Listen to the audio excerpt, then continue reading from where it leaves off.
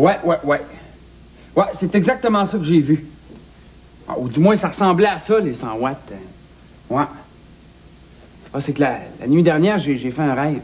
Ouais, mais pas n'importe quel rêve, hein. Un rêve assez spécial, merci. Hey, ça avait pas de bon sens. Ouais, j'étais comme dans un... Ben, j'étais pas tout seul, hein. Ouais, on était... Ah, c'est bien bizarre. Mais ça, c'est depuis qu'on a des cours de bio à l'école que je rêve à des choses comme ça. Tu sais, c'est assez spécial. Ah ben, ça me donne une idée, ça.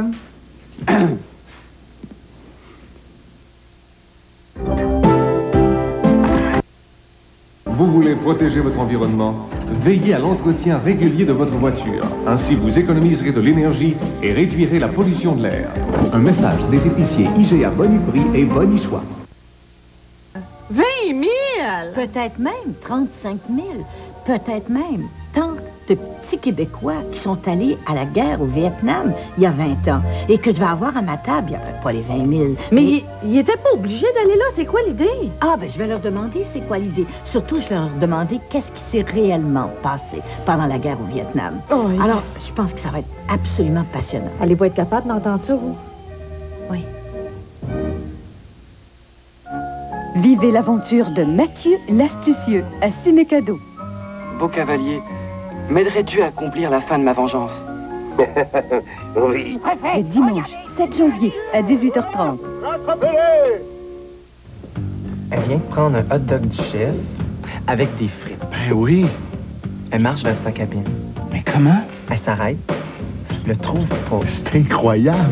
Elle cherche le Heinz, en trouve pas nulle part. Non, t'as pas... Là, elle regarde par ici, la voit, elle s'en vient. Pardon, mais il n'y a pas d'autre Heinz. Oh, pas possible. Tiens. Merci. En passant, moi, c'est Stéphane. Avec Heinz, tout a plus de goût. Imaginez-vous donc que... Ben, j'étais un spermatozoïde. Oui.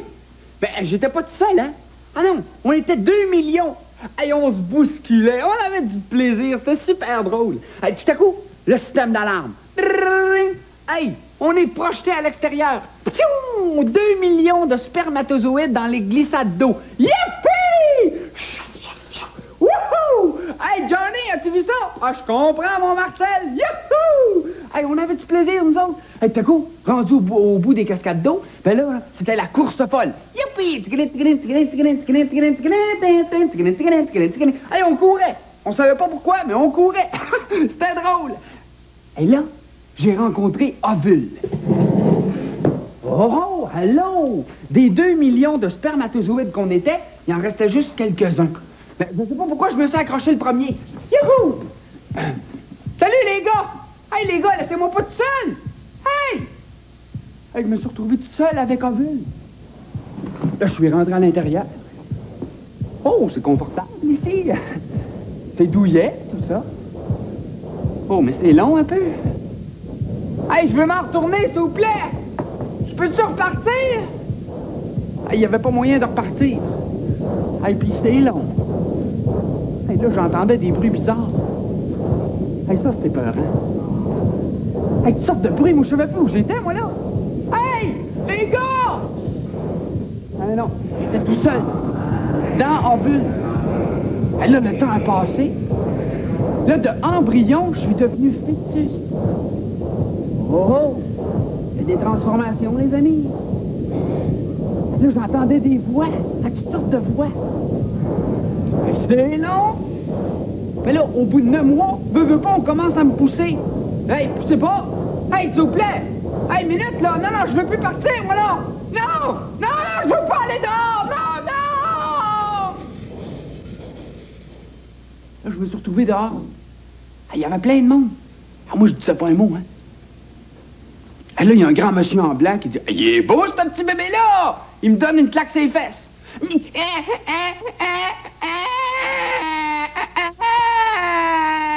Écoute, Pierrette, je suis certain que tu vas en vendre beaucoup. C'est du bon sucre d'érable tout frais du printemps dernier. Mais il est bizarre, ton sucre d'érable. Il est vert, puis il bouge comme du jello. Ah ben, boulot-mort, je trouve pas mal insultant. C'est du bon sucre du pays. Les enfants vont en raffoler.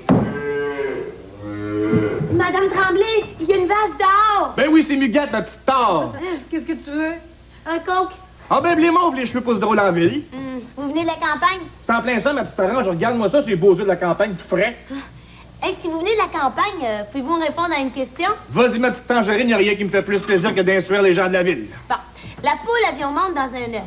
Les œufs viennent de la poule. Mais qu'est-ce qui vient en premier, l'œuf ou la poule? Ah, ça, ma petite Clémentine, c'est une bonne question, ça. Oui, je l'ai posé à mes parents qui m'ont dit qu'ils l'avaient posé à leurs parents, qu'ils l'avaient posé à leurs parents, qu'ils l'avaient posé à leurs parents, qu'ils l'avaient posé à leurs parents, qu'ils l'avaient posé à leurs...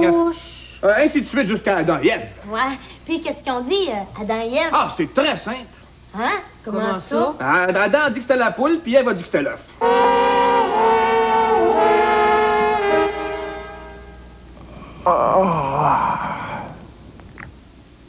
Cette semaine, à Caméra 100 watts, la vie après la mort. Christian Lavigne est décédé des suites d'une vilaine morsure de chien. Maintenant, il vit une vie paisible et calme à la campagne. Dis-nous quelques mots, Christian. Nadia Pagier est morte étouffée par un os de dinde dans le gosier. Elle nous accorde une entrevue exclusive. Louloulouloulou.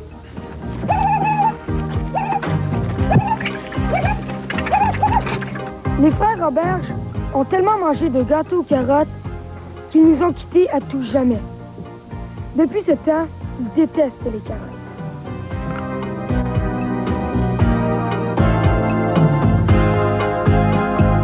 Avant son décès, Ève Besner était l'une des plus bavardes de son quartier. Depuis sa réincarnation en chèvre, elle cause. Elle cause. Mais elle cause.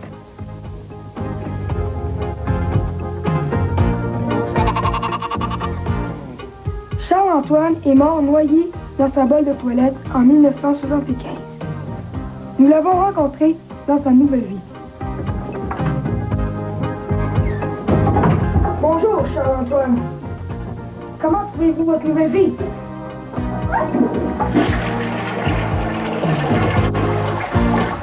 Que vous y croyez ou non, la vie après la mort existe.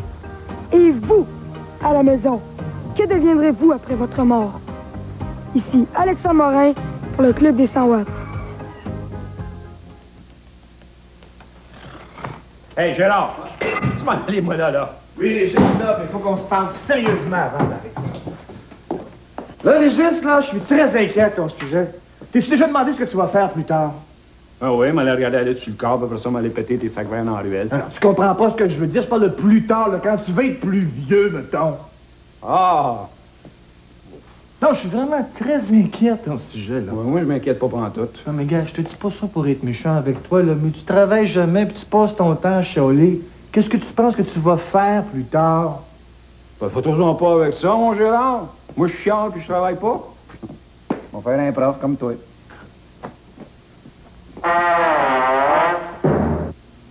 D'où on vient, où on va. Où on va, je ne sais pas, mais d'où on vient, ça, par exemple, je le sais. Moi, je viens du ventre de ma mère. Haha, je vous apprends rien, les 100 watts, hein. La fécondation in vitro, savez-vous c'est quoi? Ah oui, les bébés éprouvettes. Oh, ça, c'est compliqué. Ben, pour nous en parler, on a 3 spécialistes. Alors, on a Isabelle Tremblay, on a Fanny Boisseau et Annick Thériault. Bon, bien, vous connaissez mon signe? Hop, bienvenue dans le Club des 100 watts. Toum, talam, toum, tip. À côté, on lance tout derrière et on fait du ski alpin. Bon. Où est-ce que vous avez fait vos recherches pour la fécondation in vitro et les bébés éprouvettes? On a fait notre recherche à l'hôpital Saint-Luc, où on a passé une journée avec un biologiste. Oh, avec un vrai spécialiste. Oui. C'est dans le cadre de quoi que vous avez fait ça, ces recherches? Science à notre école, il y a 2 ans, quand en 6e année. OK. Hey, qui peut me dire qu'est-ce que c'est que les bébés éprouvettes? Mais les bébés éprouvettes, c'est une méthode d'avoir des bébés pour les femmes qui manquent soit une trompe, ouais, ou la trompe est bloquée. OK. Quand tu parles des trompes, c'est les trompes de Fallope près de l'utérus, là, c'est ça? Oui. OK, comme on voit ici. Mais ça, c'est les conduits pour que les spermatozoïdes aillent aux ovules. Féconder les ovules. OK, alors si ça, c'est bloqué, les spermatozoïdes ne peuvent pas passer. Non. Alors pourquoi on dit bébé éprouvette? Qu'est-ce qu'on fait? Ils sont fécondés dans des petites boîtes comme ça. Des boîtes d'épiderie. On va chercher un ovule, ouais, et puis on va le féconder dans une petite boîte comme ça. Oui, avec des spermatozoïdes. OK. Ça s'appelle l'éprouvette. Mais après ça, le bébé ne se développe pas dans l'éprouvette. Mais non. Non, et t'es cocon, Marc-André. C'est pas ça. Comme, le bébé se développe où? Dans l'utérus de la mère. On va envoyer les ovules qui vont être dans la petite boîte, ici. Oui, dans l'utérus? Oui. OK. Puis là, on va espérer qu'ils vont s'accrocher à l'utérus pour former un bébé. Bon, tu dis on va espérer parce que ça fonctionne pas toujours? Non. Autrement dit, on est allé chercher des ovules. On les a sortis de l'utérus, enfin des trompes. On les a fécondés en éprouvette. On les remet dans l'utérus. Et là, c'est pas sûr que ça fonctionne. Non. C'est compliqué, ça. Combien faut... c'est quoi les chances de réussite? Bien, il y a une personne sur 3 des femmes qui vont tomber enceinte, mais il y a juste une personne sur 5 qui va avoir un bébé bien vivant, là, normal. OK. Et lorsqu'on parle de fécondation in vitro ou bébé éprouvette, c'est la même chose? Oui. Bah, ben, vous voyez les 100 watts? C'est pas compliqué, les bébés éprouvettes, hein? C'est très compliqué.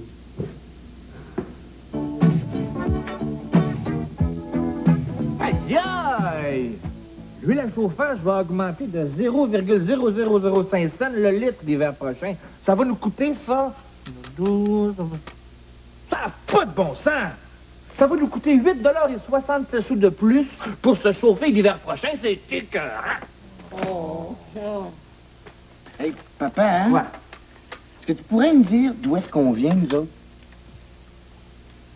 Papa? Est-ce qu'il y a, papa? OK, ça va, pas de panique, là. Ordre et méthode. Bon, bouge pas, je vais répondre à ta question, je reviens tout de suite. Qu'est-ce qu'il prend, lui? Aucune idée, je l'ai jamais vu comme ça. Bon. Les enfants? Ça fait longtemps qu'on se disait que... soyez-vous donc confortablement sur le sofa, là, s'il vous plaît, pour qu'on puisse vous parler, là. Bon, ça fait longtemps qu'on se disait... Ben, qu'on se disait qu'éventuellement, ça arriverait que... Puis ça vient d'arriver. Ouais. Vous allez vous séparer? Oh, non, pas du tout, voyons, non, c'est juste qu'on allait vous parler. De quoi? Ben, accouche, là, maman? Ben, de ça, justement. De ça. De quoi? Des bébés. Bon, d'où ils viennent, puis... etc., etc. Ben oui, on le sait d'où ils viennent, les bébés. Hein? Les petits gars, ils viennent en dessous d'une feuille de chou. Ben oui, puis les petites filles sont apportées par les cigognes, tout le monde sait ça. Ah, bon, ben si vous le savez d'abord, ça change tout. Ah ben là, à l'âge que vous avez, à l'âge qu'ils ont, là, à l'âge qu'ils ont, il serait temps qu'ils apprennent les vraies choses. Entre les mamans et les papas, ça se passe comme... ça se passe comme entre les oiseaux et les abeilles. Maman, fatigue-toi pas, ça fait longtemps qu'on le sait comment ça se fait des bébés. Ah? Ben, pourquoi tu nous as demandé ça d'abord, Benoît? Je voulais seulement savoir si nos ancêtres venaient de la France. Ah. Hey, n'empêche que j'ai hâte à l'été prochain, moi. Pourquoi? Ben, je vais aller voir dans les ruches comment les abeilles font ça.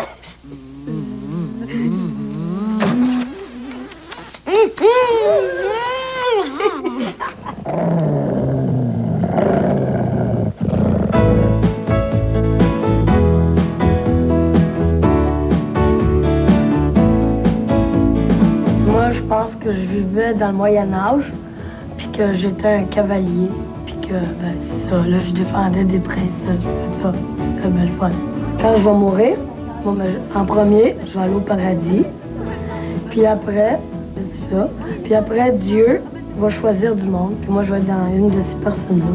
Puis après, je vais revenir dans un corps d'une autre personne, puis je vais vivre une vie différente. Je pense que j'aurais pu être Cléopâtre. J'ai vu une photo d'une pyramide en Égypte, puis j'ai toujours eu l'impression que je l'avais déjà vue.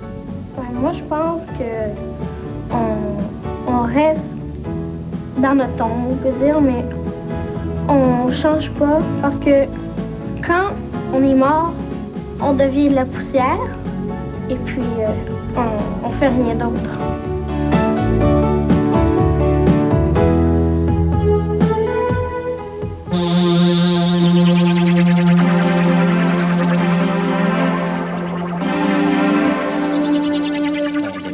Indemnier, tout rond, tout égal. C'est ça.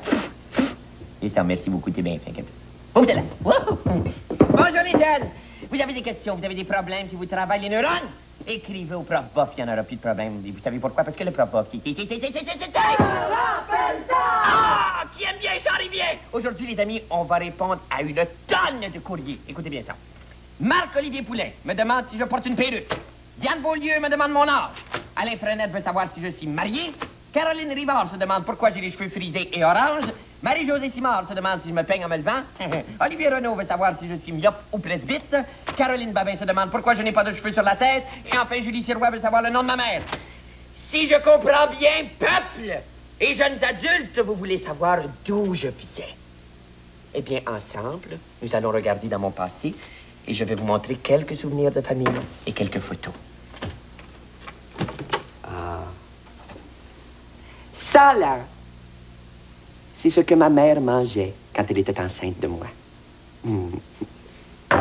Bel objet. Oh! Et si j'ai plein de choses intéressantes, voyez-vous? Ça, ce sont des photos. Ça, c'est magnifique. Ça, c'est mon papa. Il s'appelle Pelletier. Et j'ai aussi une sœur qui s'appelle Marie-Denise. Pourquoi je m'appelle pas Pelletier, moi? Ah, je m'appelle pas Pelletier. Ben, c'est un concours de circonstances. C'est parce que la première fois que mon père m'a vu, là... Ah, ça, c'est moi quand j'étais bébé. C'est mignon. Je devais avoir 2-3 mois là-dessus. Belle femme. Oui, la première fois que mon père m'a vu, la première chose qu'il a dit, c'est « Bof! » Puis le nom est resté. Et quand j'étais adolescent... Ah, je comprends. Les adolescentes et les jeunes demoiselles me trouvaient très, très, très joli garçon. Mais moi, j'aimais pas beaucoup la couleur de mes cheveux. Alors, j'ai décidé d'essayer toutes sortes de teintures différentes. Puis, je suis resté pris avec cette couleur-là sur la tête, qui est, soit dit en passant, absolument phénoménale pour faire de la télévision. Mais qui est, bon, dans la vie, qui est peut-être un petit peu dégarni. Alors, ce que je fais, c'est que le soir, je mets une petite perruque quand je sors, très discrète, à peu près comme ceci. Et puis là, je m'en vais danser avec Madonna dans les petits clubs là, du centre-ville. Et là, tout le monde se demande, mais voyons donc, c'est qui la fille qui est avec le prof bof? Il est tellement éclatant. Puis c'est moi, ça me fait plaisir. Après, c'est une chicane, mes amours. Après, j'aime.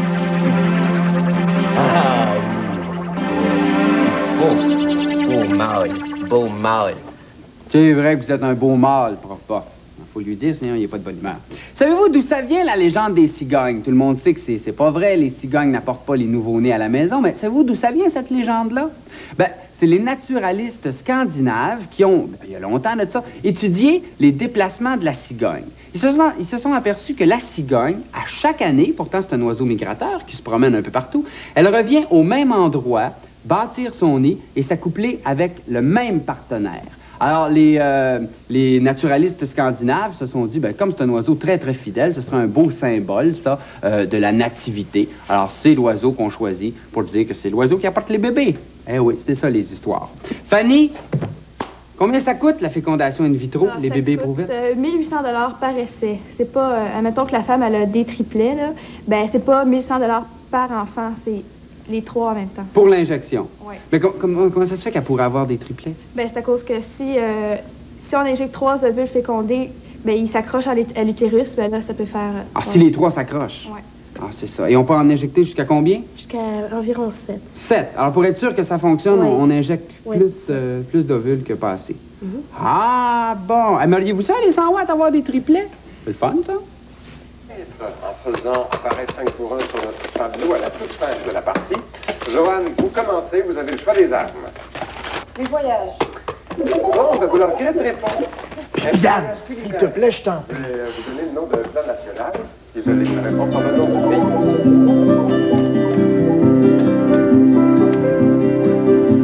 Avant d'être votre bébé, je vous avais rien demandé.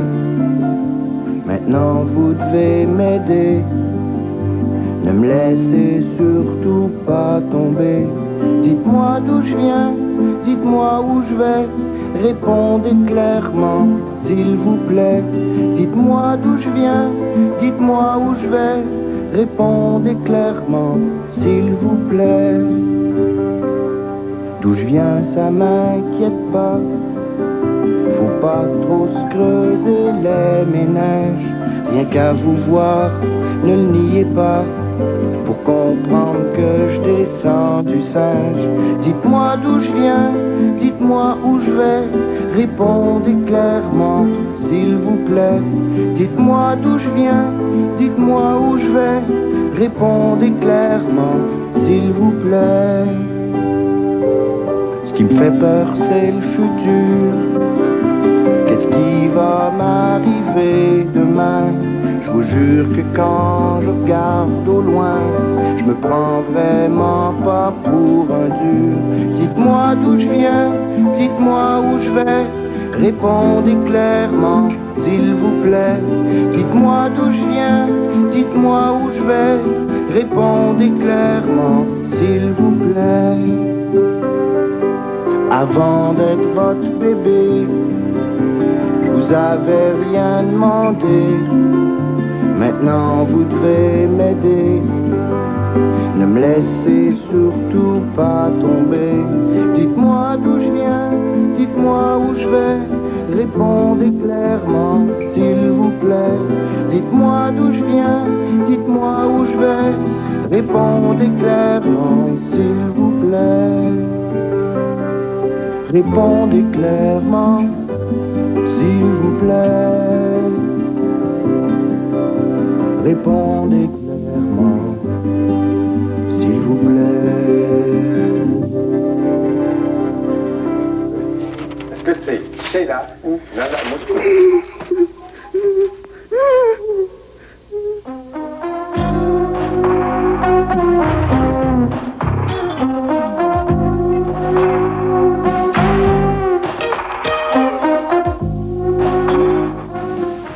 Cet homme que vous voyez est devenu l'un des plus grands savants de son temps, grâce à une découverte faite aux îles Galapagos en 1835.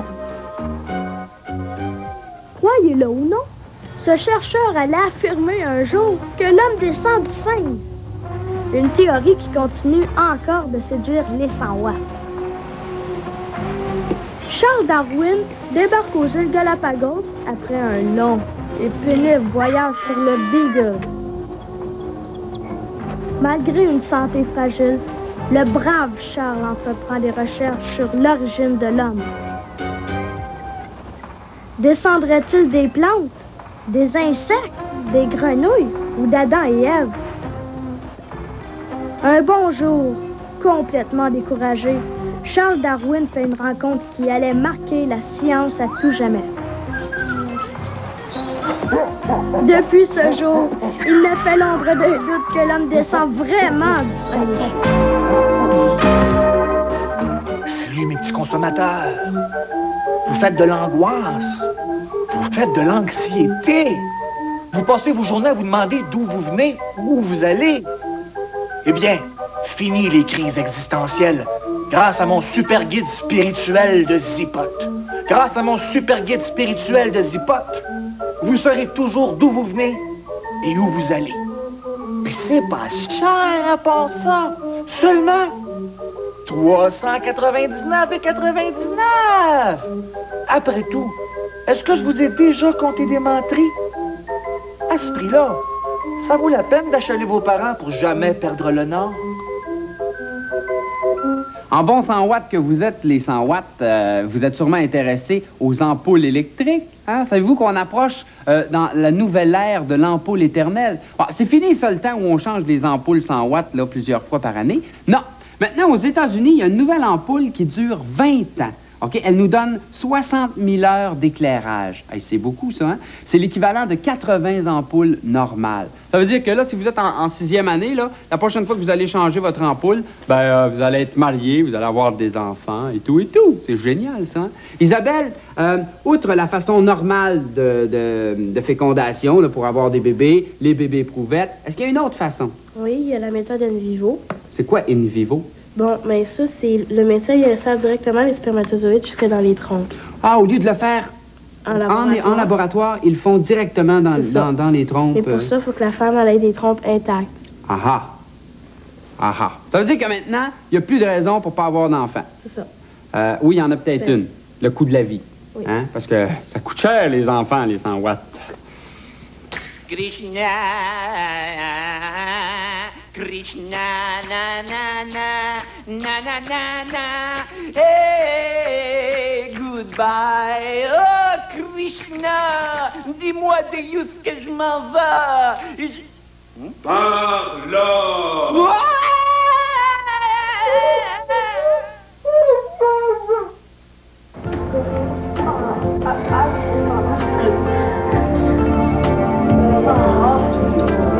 Il faut m'enterrer, puis après ça, ben, partie de moi, mon âme, ben, elle va partir, puis il va aller vivre une vie, puis il va former quelqu'un d'autre. La seule chose que je pense, c'est que j'étais un embryon dans le ventre de ma mère. J'ai aucune idée sur où j'étais avant. Je pense que j'étais dans un lac, je sais pas lequel, un petit poisson rouge. J'aime beaucoup prendre des bains. Je me sens bien dans l'eau. Puis je suis née en février, sous le signe du poisson. Alors, j'ai toujours pensé que j'étais un petit poisson rouge. Je suis allée au paradis, puis être avec d'autres gens qui ont déjà été morts, avec les fleurs, l'amour, la tendresse.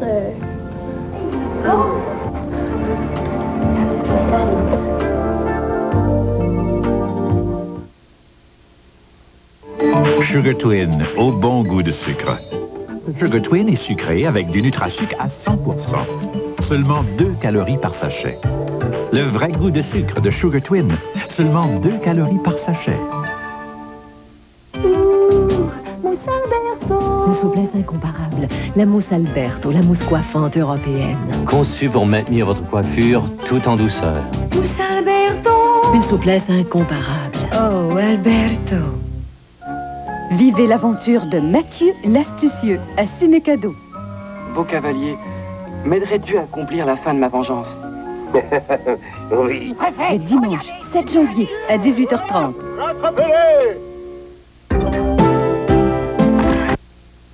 Protégez votre environnement, ne nettoyez pas l'entrée avec un boyau d'arrosage. Vous gaspillez de l'eau potable. Utilisez un balai. Un message des épiciers IGA Boniprix et Bonichois. Moi qui pensais que vous vouliez m'impressionner. De nos jours, les céréales ont besoin d'un peu plus d'apparat. Un assortiment quelconque de garniture ou de texture. Ça c'est un peu tout nu. Hein. C'est juste des flocons. J'ai peut-être tort, parce que dans le fond, j'aime ça. C'est classique, simple. Pas besoin de flafla. Les cornflakes de Kellogg. Les cornflakes. Goûtez-y encore pour la première fois. Alors, mes spécialistes en bébé éprouvette, vous voulez faire quoi plus tard, Isabelle? Archéologue. Archéologue. Toi, Fanny? Caméra girl. Oh! C'est un caméraman, mais au féminin, ça. Oh, une caméra girl. C'est bon, hein?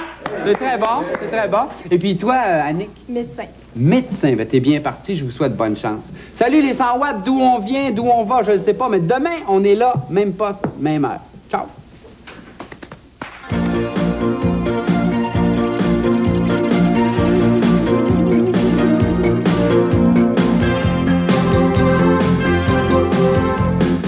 Nous remercions le magazine Vidéopresse d'avoir collaboré à cette émission.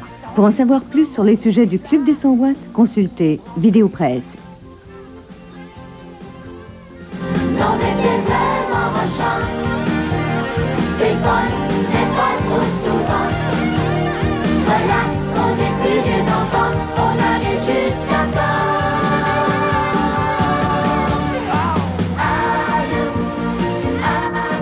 Les 100 watts.